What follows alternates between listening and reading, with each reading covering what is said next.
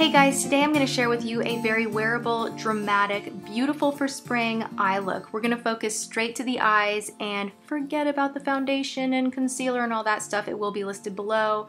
I just wanted to focus on a more in-depth eye tutorial. So I'm starting off by applying a base. This is from Rimmel. This is a shadow paint and I'm using a brush to just blend this all over the lid. I am not going up above the crease. I am just using this for the shadow that we're going to be using to stick better to, and so that it has a longer wear. So I'm just patting this along. This is quite the extreme close-up. Hello to my eyes there. All right, we're taking this beautiful shade. This is like the show-stopping shade of the whole look. It's called Burst into Bloom from L'Oreal. You can see it in the center there, layered over the base. It just pops so much more. It's so gorgeous. I'm just using my fingertips. I find that pigments definitely blend and show up a little bit better when you just press them in with your fingers. That's just what I like to do. So all over the lid really quick. And then I am taking with a crease brush the shade Unexpected from Geek. This is a beautiful pinky brown with a touch of a mauve undertone, and what I love about this shadow is it blends. You don't even have to do any work. It just kind of blends out just so easily. I love it. Then we're going to take the shade Taupe Notch and we're just going to lay this down with a flat brush. This is my 99-cent brush from Wet n Wild. I will be chatting about this brush tomorrow, but I am just patting it down on the outer edge. There's a different view for you guys so you can see that it's very subtle. I want the main focus to be, bam, this purple shade right here, that we are going back for more. We are laying that down once again just so the brightness stays.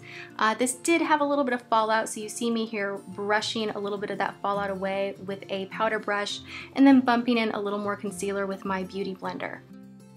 As always, this is the hardest part of any of my eyeshadow tutorials, lining the eyes. If you want to skip this and just do a smoky black line, you could do that as well and it would still be a gorgeous look.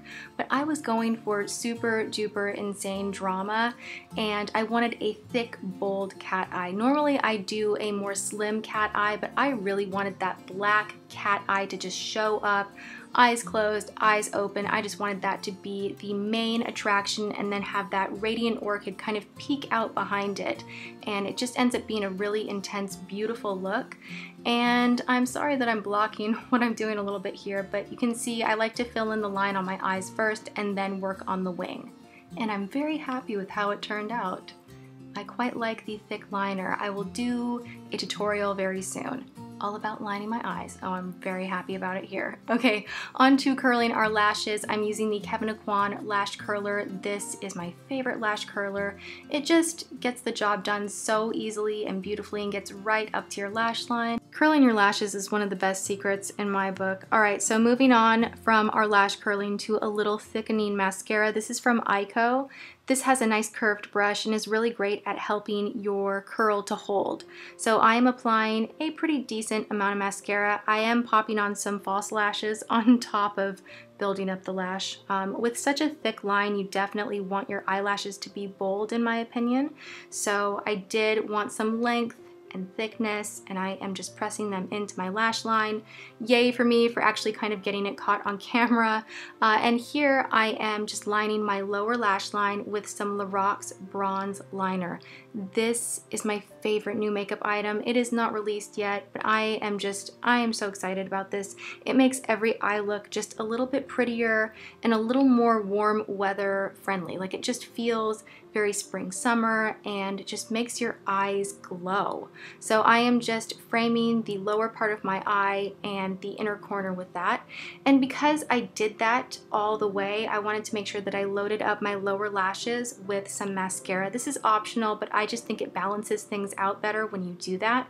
If you are going to be either lining, you know, something light on the lower lash line or using like a nude liner in the waterline, I think it's best to use a little mascara. And that is it for the eyes. I really love how this turned out. It's surprisingly wearable and I felt like it wasn't too heavy when I went out and about during the day. So here I am popping on a little pink, a little coral from the Pro Palette to Go, and here are the 3 items I used on my lips. I will list them below. Everything will be in the description box. This is just for a little added shine. I felt like everything glowy and glossy suited this eye look really well, and I wanted to keep it as fresh and dewy as possible. So there you have it. I hope you guys enjoyed this. Thank you so much for watching, and I'll see you in my next video.